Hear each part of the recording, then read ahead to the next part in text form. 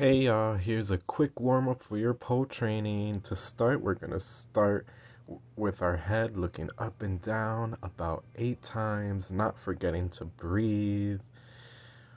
From here, we can go into looking side to side about 8 times, still remembering to breathe. Trying to warm up our neck, getting ready for this workout. After side to side, you can go ear to shoulder, side to side about 8 times.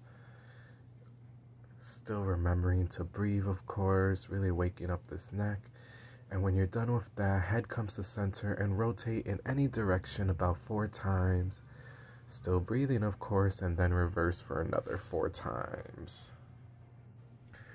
When you're done with your neck, we can go to our shoulders, going into alternating rotations backwards. About 8 times or so, still breathing, and then you can reverse the direction for another 8 times or so. Really trying to wake up our shoulders for everything we're about to do. Then your arms can come up to the side, one palm up, one palm down, and begin to flip, rotating your shoulders. Still breathing. About 8 times or so. Once you've had enough of that, stop with one palm up, one palm down, and flex those wrists and point them and give those wrists a nice workout. Do a couple sets of those, flip them, and then do it again. Then you can bend your elbows to a 90-degree angle and try to rotate those elbows. See if you can reverse yourself without messing it up. Getting those elbows really working. And now we're moving from our shoulders to our chest and upper spine. I like to inhale, pull my shoulders back, kind of arch, then exhale and roll them forward, tuck my chin to chest. Give it about 8 times or so, whatever your upper body needs. I turn to the side so you can see me. Now I'm coming back for some hips side to sides to get those hips working. Add some flavor and maybe add some figure eights. And if you really want to give yourself a good workout and mess yourself up, bring your hands to your hips and add your upper body with those hips. You may look like a mess, but it'll make you feel good, waking it all up. It's like a standing cat and cow. Get some in both directions, still breathing. After working on some joint mobility, I like to kind of go into a flow sequence. So on your inhale, bring both arms up. Exhale, squat and hands to chest.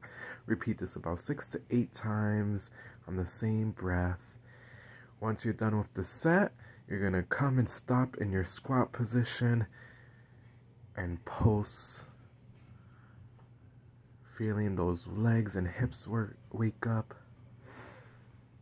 From here, I like to grab onto my ankles to wake up my knees and hips some more. I come into a squat position and then straighten them and fold forward. I repeat this about 6 times, 6 to 8 times, of course. This is part of my flow. Really get all the muscles going.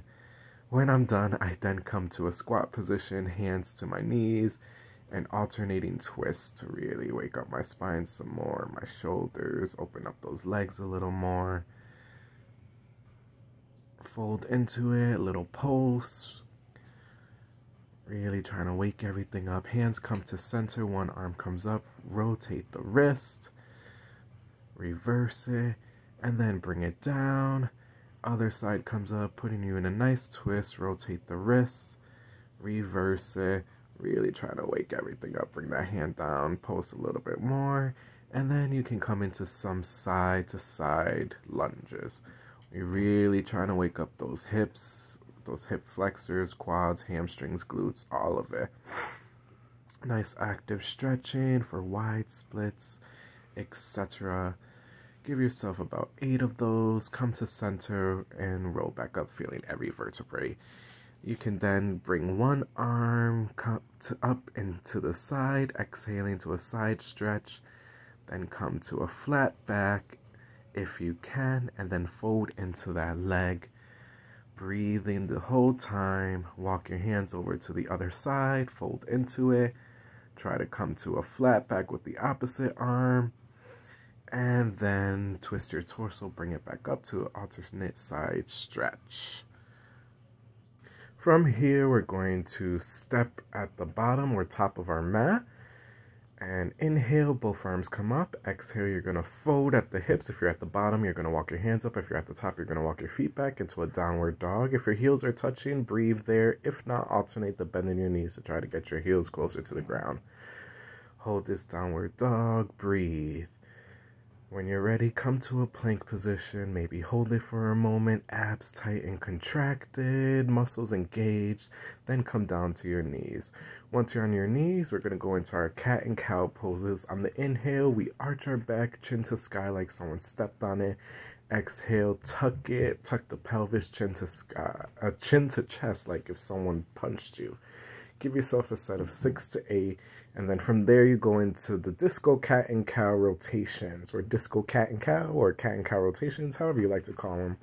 Give yourself about 4 to 6 each side, while not forgetting to breathe, of course.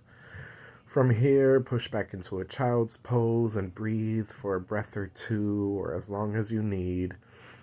Have your moment. Curl your toes underneath, push yourself back up to a downward dog. Alternate the bend in your knees if your heels are not touching to bring them closer. If your heels are, hold the pose. Then bring your right leg up, giving it a pulse, really trying to wake it up. Some active stretching. Try to keep your hips squared. It's hard. I had to fix mine. And then walk or swing that foot to the front of the mat, to the outside of that same hand. Give yourself some gentle pulses. Externally, internally rotate that leg and open it up. We're trying to wake up our hips and growing quads, hamstrings, and glutes. Give yourself some pulses to make the front leg straight, and then to a deep lunge. When you're ready, try to come to your forearms and breathe for a couple breaths, really waking it up.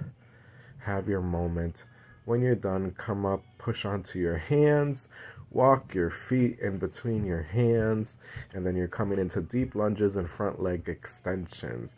Really trying to deepen that lunge and extend that front leg and fold into it. This is a great active stretch to get your front splits. Give yourself 6 to 8. Breathing. Then come to a deep lunge, holding that pose, maybe a little pose, and then pull your hips back to straighten the front leg. Give your ankle rotate, feel the muscles working. And then fold into that leg and breathe. Have your moment. When you're ready, bring your hands back to the other side. Swing that leg to the side and push yourself back to a child's pose and breathe for a couple breaths and have a moment. Then curl your toes underneath and push your hips back up to a downward dog. Alternate the bend in your knees to either bring your heels to touch the ground or hold the downward dog. Then we're going to switch legs, bring it up, squeeze in the glute, gently pulse, again trying to find your hips staying straight and facing forward. Give yourself a couple reps and then swing or walk that foot to the front of the mat on the outside of that same hand. Again, going into those pulses and the internal external rotation of the leg to open up that hip growing and all of that goodness. Yes, really get in there. Don't forget to breathe. We want to get our other side. Then we come into the deep lunge and come to our forearms and breathe and have a moment trying to open it up with the static stretch. And then when you're done with that, you can come up to your hands, push back up, bring the leg in between your hands to the center, and go into your deep lunge of front leg extension again. Keep breathing. Give yourself about 6 to 8 reps, really trying to deepen that lunge and pull your hips back and straighten that leg. This is a great stretch for your front splits again. When you're ready, come to a deep lunge, hold it, really try to bring that hip closer to the ground, and then pull your hips back, straighten that leg, rotate the ankle.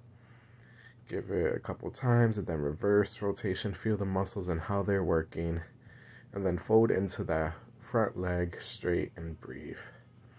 Hand comes to the other side, and then swing that leg back, pushing yourself back to another child's pose.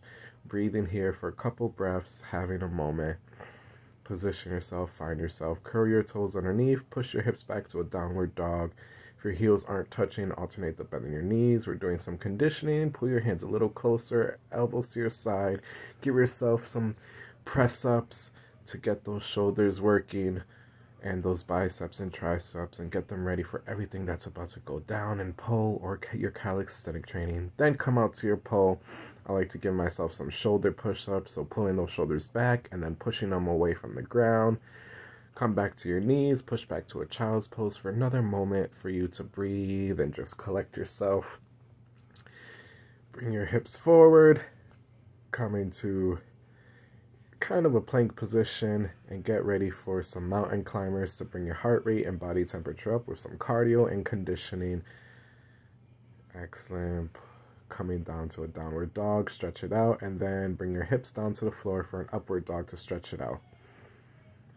From there, if you like, go to a child's pose, have a moment. If not, we're changing our position on the mat, and then coming to a sitting position, one leg bent, one leg straight. Give yourself a side stretch and breathe. Then twist your torso, chin to knee, and stretch and breathe into that. And then swing yourself around, opposite hand coming to the ground, and arch back to stretch your abs, coming to the knee. You switch legs, now opposite leg is bent. You're gonna inhale, take that opposite arm and give yourself a side stretch, really breathing, trying to wake it up in the static hold. When you're ready, you can twist your torso and fold into the leg, trying to bring your chin to knee. Breathe here, have your moment. And then from there, you can swing yourself around, coming to your opposite hand and opposite knee. Arch your back, give yourself a nice stretch on the abs and then that front. Coming back to a seated position again. You can open your legs wide in a straddle position. Hands come to center and rotate, really waking up the groin, hip flexors, hip abductors, all of it. Reverse the direction. Really trying to get some active stretching in, get you ready for this workout. And then if you like, you can go into some side stretches in this wide split angle. Breathe here, twist into it, fold again. This will feel very different with both legs open. Walk your hands around to the other side, fold into that leg, breathe for a moment. And when you've had enough of that, twist your body into another side stretch and breathe. Having your moment, open it up, maybe flex your toes a little. And then you can come forward, flex your toes, point your feet. I like to internally, externally rotate my hips to work on getting me into a pancake and help widen the splits. This is up to you. This flexibility will come with time. It is very hard, but have your moment, breathe into it. And then when you're ready, come up, bend your legs, pull them to center, and internally rotate your hips, trying to bring your knee to touch the ground. And you'll feel this on the outside of your leg, throwing it all away, all the splits we just try to do, stretching. Rotate your ankles, getting ready for the finale. Reverse the direction. Point and flex the feet. Feel how your muscles work differently. And then keep them pointed. Internally, externally rotate again and feel how the muscles work. This is important for leg hangs and different things like that. And then flex the feet and internally rotate the legs and feel the difference. It'll feel very different. Shake it off. Coming back up when you're done and you made it. Thank you.